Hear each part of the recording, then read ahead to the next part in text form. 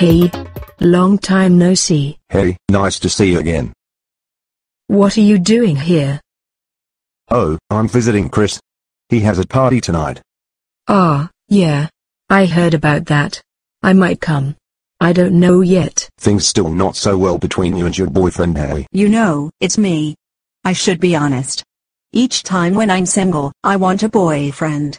Each time I have a boyfriend, I want to be free again. I reflect that on him, we get in a fight. I wish I was different, but I'm not. I try to, really, but I just can't help it. Oh, Jesus. Couldn't you tell the cop I'd be right back? Now I got a fine on my windshield.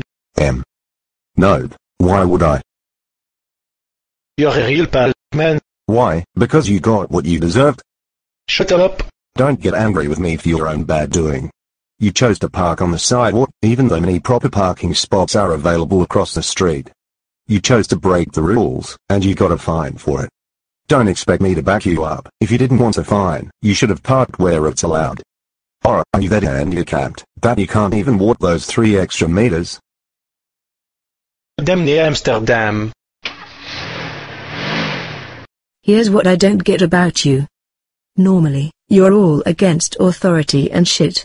But now you're telling that guy to find a proper parking spot or not moan about his fine. Oh, get fucking real. It's not like he's starting a revolution, he was just too lazy to take a few extra steps. Take shoplifting for instance. There's a political message in that. Shit at the stores got way too expensive. Poor people can't even afford it anymore. While the large corporations who own these shops make millions of profit. Trains, same story. So you take the train without buying a ticket. But what's the ideological point of view of parking on the sidewalk? That the whole world should be one big parking spot? Yeah. Good point. Well, have fun at the party tonight. Yeah, alright. Take care. And you.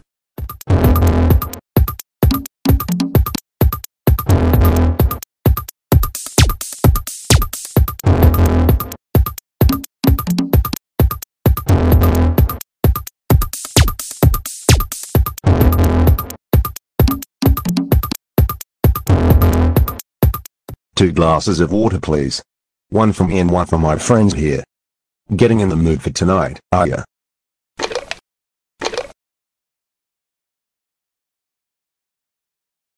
Ha. Anyway, I thought you didn't smoke weed since you got in all. How long have you known me? Awfully long. And did I ever tell I didn't smoke weed? Well, of all the shit you people smoke, there's nothing as pure and close to nature as marijuana. Directly from the plant straight into your joint. I made this plant exactly as it is. If I didn't want you people to smoke this, or eat it or whatever you like, I wouldn't have made it, or destroyed it before you mankind evolved, like I did with the crouch plant. The crouch plant? Yeah, you don't know it. I destroyed it before you mankind came around. Shit like that in your hand would have done really nasty things. Even I couldn't handle more than 2 leaves at the time. You probably wouldn't even be able to handle a tiny bite. Can I try that sometime? No way. So what's the crouch plant do? Ha, weird shit man, psychedelic, you'll see everything attacking you, bumblebees, dandelions, all those things that you normally wouldn't be afraid of, terrifies you. A dinosaur ate half a crouch plant once. He even tried to defend himself from his own tail. And you did that? I'm the only one who can. See, I'm all about eternal love. You probably know that. It takes eternal love to understand that nothing actually attacks you, unless there is a very good reason. Once you understand that, you'll be able to see purely the good shit in these hallucinations. I knew mankind would never be able to reach that level, so the best thing was to make those plants extinct. Of course I did need something else to make you do weird shit and make me laugh about it, so I created alcohol instead. And made sure people knew how to brew it so that I don't need to change your glass of water into wine all the time. Excuse me, Mr. Postman. Could you please tell me how to get to Dam Square? Does it matter? We're all gonna die anyway. Let me ask you something. All those prayers from people, do you actually hear those all? Not all of them. Thank me, no. That would make me go crazy.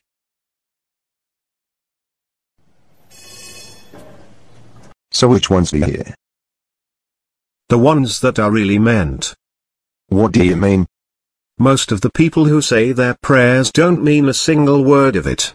Like, God, bless this food. They don't actually want me to bless their food. It's just a habit.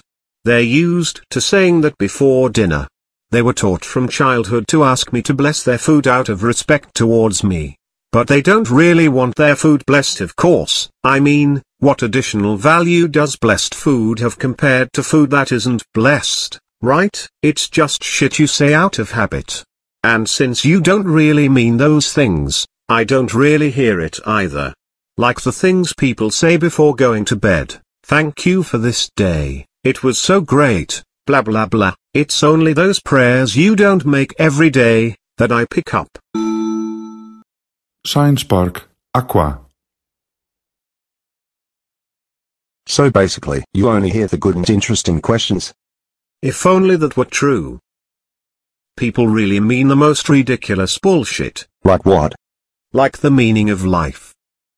The meaning of life is ridiculous bullshit. If I give you a nice birthday present, are you gonna ask me why I gave you that? No. You're happy with your present, but if I give you a nice life on this planet, suddenly you have to ask me why instead of just living a nice life.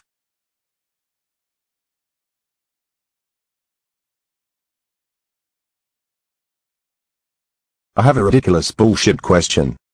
Oh please. When a boy fancies a girl, he just walks up to her. He'll try to be alone with her for a while so he can tell her that he fancies her, right? Okay. What about it? Well, when a girl fancies a boy, she always walks up on him with a front. They never come to you by themselves, they always come in pairs. And you always get to guess which one is the one who fancies you. They never tell. Hey, that's true, you're right. Why do they do that? I don't know. Dam Square. Please remember to check out. I can tell you even worse though. What? I once met these twins. They didn't know who I was, but apparently one of them fancied me. So what she did was send a friend of theirs over to tell me. And? Well, obviously she didn't tell me which one of the two fancied me. She asked me which one of them I liked the most. Really? I mean, they were identical twins. Imagine having to choose the right girl from these two. So was it a long relationship? Shut up, you know what happened. Ah. Sure. Laugh, asshole. But you God. Didn't you know which one liked me? I can't look into people's minds. And be thankful for that.